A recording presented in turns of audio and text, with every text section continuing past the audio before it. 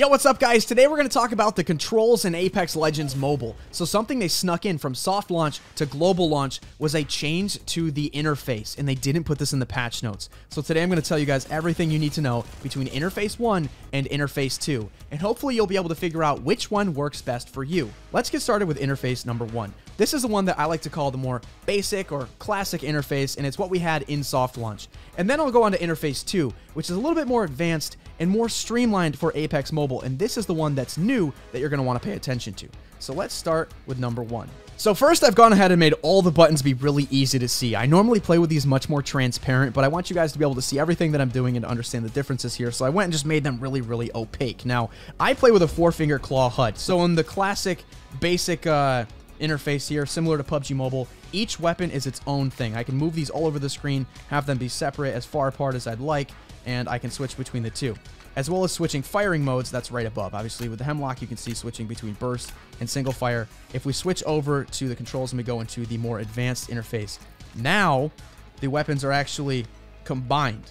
And all I have to do is tap this in the bottom right, and it switches the weapons. If I want to put my weapon away, though, I tap this little arrow. So for running faster and whatnot, tap the little arrow next to the weapon swap. And if I pull it out, I have to tap the gun. So for me, I like having my weapons down in the bottom right. It's just easy for me to tap one time. I don't have to tap either gun. I just tap once to swap, or I can switch the firing mode with my thumb. Very, very easy. You also have this fist here that I would highly recommend you guys enable. One of the interfaces has it automatically enabled. One of them has it automatically hidden. So I would recommend you turn this on. It's an instant melee. Even if you have your weapon drawn, instant melee, and he pulls the gun back out. You don't need to pull your weapon out. So you can do the flying kick super easily.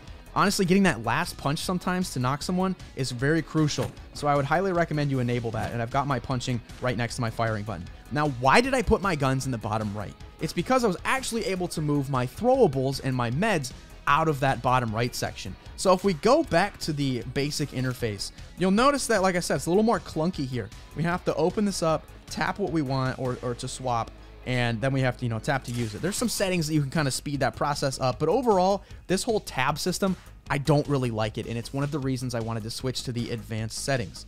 Now, similar to PUBG Mobile, if you guys are also coming from PUBG Mobile, let's check out the advanced interface number 2. Now, you'll see I've got them on the left, which is where I like to have them in PUBG Mobile. There's a wheel now where we can switch to anything we want super quickly. No more tapping to open the tab, tapping the thing we want, tapping it again to use it or whatever, It's like, it seems like a lot of work just to switch from, like a thermite over to an arc star or something like that. But on here, you can just flick around super easy, up to the left, down.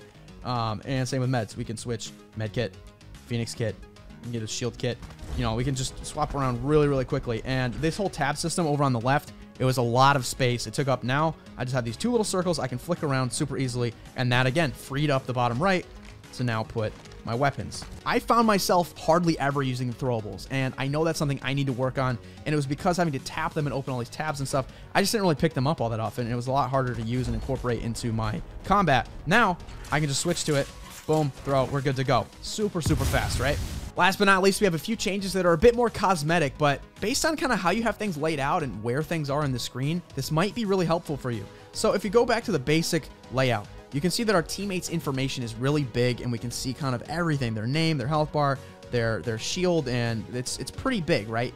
If we go over to the advanced mode, you'll notice that it's a little bit smaller, a little more streamlined, right? It's more vertical. They're kind of stacked here, and it's a little more compact, so it doesn't take up as much screen space, right? If you're a more advanced player, you don't need to see that massive bar. All you need to kind of see is how are your teammates doing. I can see, teammate 1 has a purple shield. Teammate 2 has a blue shield. I can call that out. Hey, I got a purple shield here for you. Come get it. I can see their health. Are they knocked or not? Whatever. It's a little bit smaller. Don't really need all that information taking up that space on the screen. That's one of the big differences. And another one is personal preference, but you'll notice that the chat and all that stuff has been compiled into this little list up here. So if I open this, it's everything. Now we can activate our speaker. We've got the quick chat messages, like match reservations, the history of chat, and we can see who's watching us. It's all 5 of these put into one thing, and it drops downward. So wherever you like to put it, if it comes down, that might be best for your layout. If we go back into the controls and we do interface 1, you will notice that it's now the speaker's broken out, the mic is here, and then the chat opens out to the side. So if that's better for you, having it open out to the side might work. And again, they kind of put in the chat history, the match reservations, and the spectators in there as well. But it's only 4 tabs this time, and the speaker is actually broken out into its own button. So a little bit of a difference, but it's nice to have options, right? If you were always annoyed that like the chat opened outward to the side, now you can have it open downward, and you can actually save a button. We all know that mobile games have a lot of buttons, sometimes too many buttons, and maybe the speaker button didn't need to be out on its own. So now it's all folded up into there, and I personally love this HUD. Overall, I just love the Apex gives us some customization. So I will leave it there with you guys. I hope this video helped. This was a big change, like I said, that did not make it into the patch notes, but hopefully this let you know everything you need to know. So I hope you guys will like the video, subscribe, and let me know below if you want more Apex content. But that's all I have for you today, so I will see you guys next time.